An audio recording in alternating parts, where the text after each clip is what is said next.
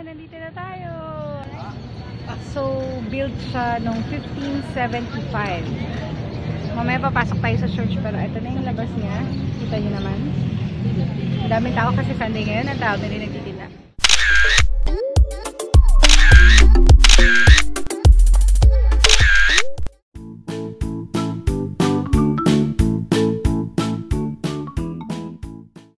Welcome to Lemery. So, nandito na tayo sa Lemery Town proper. Kasi dadalawin natin yung Taal Church.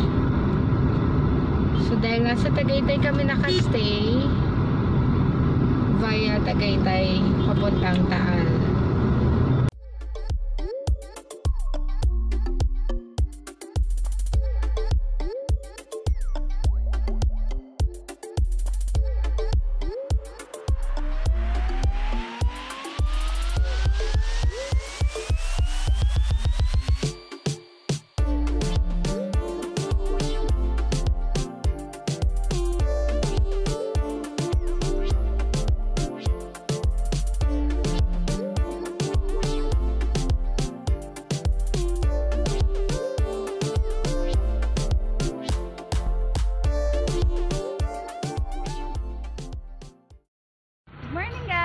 Welcome to my channel. Andito tayo ngayon sa Taal at nag-breakfast tayo. Mamaya tuturo ko sa inyo kasi ako binili to. 20 pesos lang siya ng pancit na sinasabi ko sa inyo. Anyway, mag-aalas 7 pa lang, ubuso sila. Wala nang tamales, wala na rin pancit. Sold out na. So kung gusto niyo siyang matikman, dapat maaga kayo. At least mga 6 or I think mga 5:30 bukas na sila. Or ganun sila kabilis, wala nang pamales. So, last pancit, pinakusap lang natin sa kanila. Kaya nakakuha tayo ng isang pancit, 15 pesos. At ipapakita ko sa inyo ang maganda kong pamangkin. Say hi! Hi! Hi! Hi! Okay.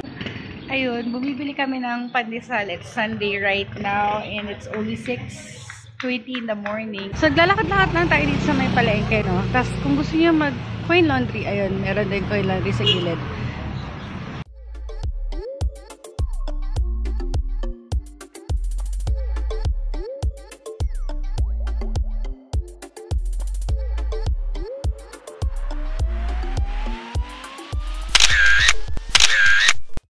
Ay, mga lumang bahay. Tapos nandito yung municipal hall, munisipyo nila. Tapos on the side, nakikita nyo, ayun, may 7-Eleven dun. Mga lumang bahay. Tapos yun, onting lakad na lang is nandun ang church.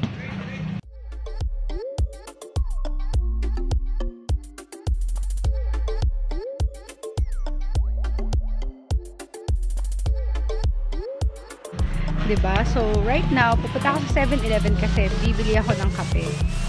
O, diba? Nagdaday tayo niyan. So, nagpansit tayo, tinapay, tas kape.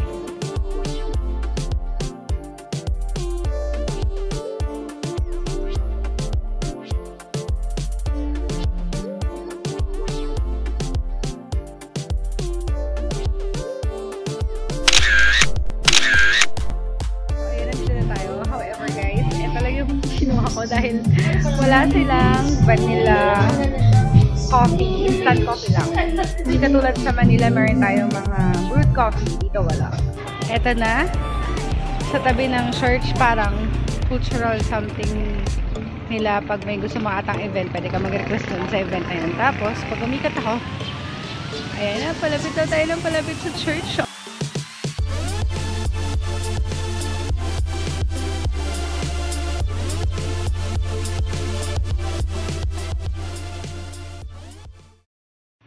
So, dito na tayo sa may pintuan. However, syempre, hanggang pintuan lang tayo. Napag alaman natin na may misa ng 7:30.